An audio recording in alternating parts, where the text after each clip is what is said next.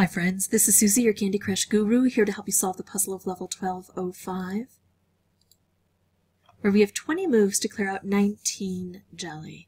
So really, the jelly that I need to worry about is the jelly that's under these popcorn and under these cake bombs.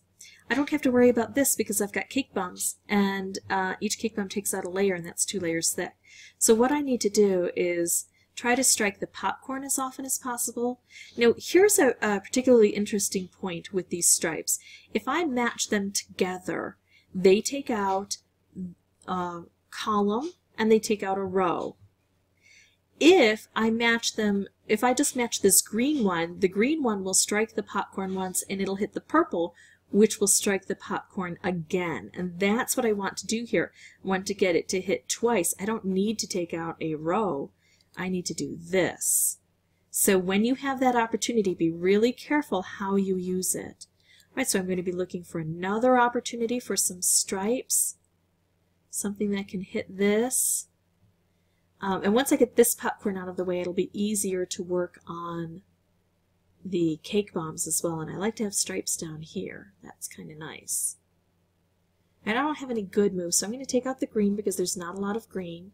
When I take out the green, it opens everything else up.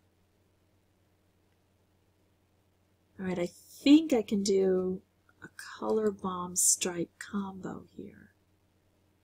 And I've got 2 blue aimed at the popcorn. Now here's the thing though, I've also got 2 blue aimed here. I'm probably going to open both the popcorn and the cake bomb, and so I was going to say I wasn't going to be able to use the color bomb, but the color bomb went off anyway. Alright, so now I have 12 moves to clear this out, and then after I clear this out, what I want to do is just take out the residue that's behind there. That's the only jelly I need to deal with.